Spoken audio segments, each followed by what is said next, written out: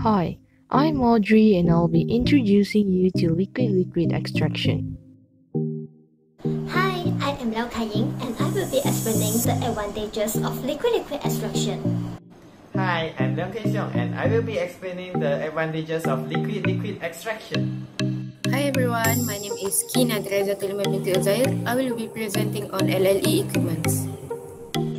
Hello, my name is Daniel Kafikri and I'll be explaining about the process of liquid-liquid extraction.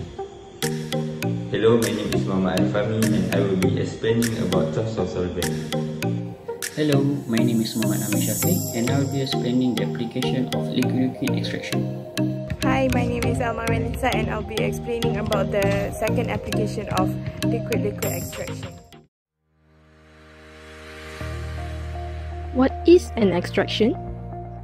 Extraction is the process of removing or separating a substance from one phase by bringing it into contact with a second phase. The two phases are immiscible. When both phases are liquids, the process is known as liquid-liquid extraction. What is liquid-liquid extraction? Liquid-liquid extraction is a counter-current separation process of extracting a solute from a feed by bringing it into contact with the solvent to produce an extract and a raffinate. Feed is a solution to be extracted. Solvent is the liquid in which the feed is contacted with. Extract is the solvent-rich product of the process. And raffinate is the residual liquid from which solutes are removed. In some operations, when solutes are the desired product, extract stream is the desirable stream. On the other hand, when solutes are contaminants to be removed, raffinate is the desired product stream. Liquid-liquid extraction has several advantages over methods that are more complex. For one, liquid-liquid extraction is easy to utilize and straightforward. All that required is just an organic and aqueous solvent, something to mix them in, and then something to isolate the layers. This last step can be done with a pipette for small volumes or flow up from the bottom of a separatory funnel for large volumes. Due to these factors, liquid-liquid extraction as a very common extraction method is one of the first methods taught to undergraduate chemistry students.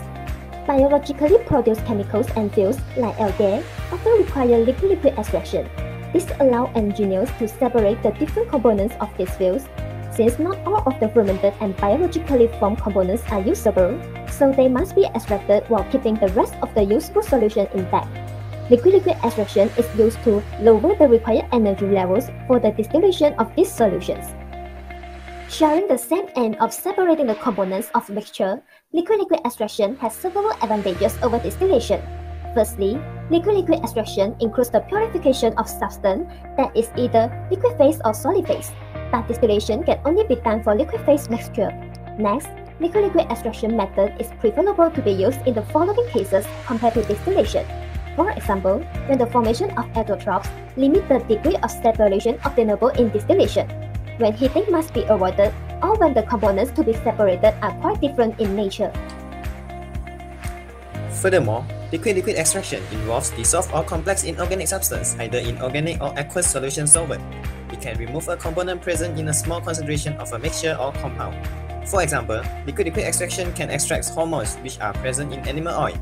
By using liquid-liquid extraction, the recovery of a high boiling point component present in small quantities can be achieved in the waste stream. For instance, acetic acid can be recovered from cellulose acetate compounds by using liquid-liquid extraction process. In addition, liquid-liquid extraction is preferable to recover heat-sensitive materials such as food, where low to moderate processing temperature are needed. During the process, thermal decomposition might occur as the compounds break down when heated. Generally, by using liquid-liquid extraction, solvent recovery is easy and energy savings can be realized. In short, liquid-liquid extraction is an universal application in extraction of solvent component mixture and has flexibility with physical properties and various parameters. Liquid-liquid extraction is cheap to use, and it is a more gentle extraction which can give high recovery. Next, I will be talking about LLE equipment. While solvent extraction is often done on a small scale by synthetic lab chemists using a separatory funnel, it is normally done on the industrial scale using machines that bring the two liquid phases into contact with each other. Such machines include mixer settlers, centrifugal contactor, and also column contactors. As for today, I will be explaining on a non-agitated column extractor that is divided into two types, which are packed columns and sieve tray columns, as they are used widely in the petrochemical industry. So sieve tray liquid extractors are similar to the sieve tray columns in the distillation column.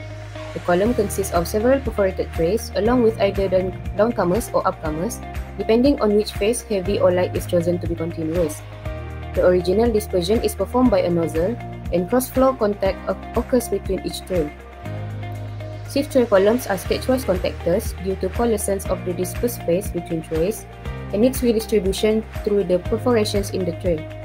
It is important that the internals be coated with the continuous phase to avoid efficiency dampening coalescence of the dispersed phase. Droplets will retain their form if the surface is coated with the continuous phase. Next is packed column extractors. Packed column liquid extractors are also similar to those seen in other separations. The packing, which assists in droplet formation, can either be structured in a mesh net or randomly placed in the column. Dispersion is accomplished with a nozzle at the top or bottom of the column, depending on whether the heavy or the light phase is being dispersed. As in sieve tray columns, the internals of the column need to be coated with the continuous phase. Next, I will explain on how the liquid extraction process is carried out. For liquid extraction, we have two inlet streams and also two outlet streams. In the feed stream, we have one immiscible liquid containing solute A and carrier B, which are going to be separated by contacting it with another immiscible liquid called solvent. These two immiscible liquids will flow continuously in opposite directions and the extraction process takes place. The solvent will penetrate into this liquid matrix, which causes the solute to be separated from the carrier. Next, the solute is diffused out of the liquid matrix and dissolved in the solvent. After extraction operation, the extract phase is at one end and the raffinate phase is at another end. Extract phase is a solute-rich phase. It contains solvent and solute A. Small amount of carrier B is also in the extract phase. Solvent and solute A is then separated by using separation processes like distillation or re-extraction or by density difference. Separated solute A is sent for use and solvent is recycled, while the raffinate phase is where a lot of carrier B accumulated. Traces of solvent and solute A are also present in this phase. Carrier B and traces of solvent and also solute A are then separated by using same separation processes like in the extract phase, which are distillation or re-extraction or by density difference. The selection of the solvent is crucial for solvent extraction. There are many factors affecting solvent selection as listed below. First of all, factors that affect solvent selection is high selectivity, the ability of a solvent to extract a component or class of components above others. The number of extraction stages necessary will be determined by this factor. Moreover, stability of a solvent at process conditions is also important in order to minimize losses by degradation and generation of further impurities. Next factor is distribution or partition coefficient, the ratio of the solubility of the solute in the solvent compared to the feed. This factor will affect the selectivity and the amount of solvent phase required. Furthermore, density is also one of the factors that affecting solvent selection. The larger the difference in density between the feed and the solvent, the easier it will be to obtain phase separation. Other than that, low viscosity is required to optimize the process that occurs. Solvent with high viscosity will inhibit both mass transfer and separation of the phases.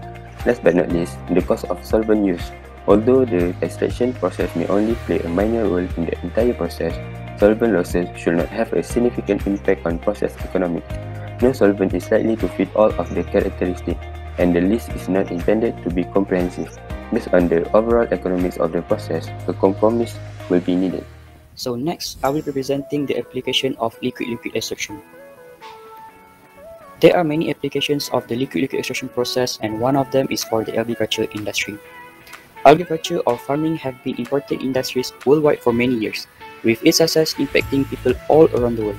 Recently, many farmers have turned to liquid extraction in order to better keep up with the new regulation and the ever-increasing demands of business and innovation. So why are liquid extraction used in this industry? What are the advantages? So they use liquid extraction to identify disease-resistant genes in crops, improving crop yield and reducing the risk of crop loss. Additionally, to predict offspring, which allowing farmers to optimize future livestock and crop yields. The second application of the liquid extraction process is in the pharmaceutical industry. Pharmaceutical industry is constantly changing with scientists discovering new medications every day. Automated liquid handling equipment allows pharmacies to stay abreast of the latest innovations in the industry. When used in the pharmaceutical industry, liquid extraction is able to isolate and identify proteins, antibiotics, amino acids, and enzymes. Additionally, professionals can use liquid extraction to extract essential oils, which manufacturers can use in fragrances, flavoring, and pharmaceuticals.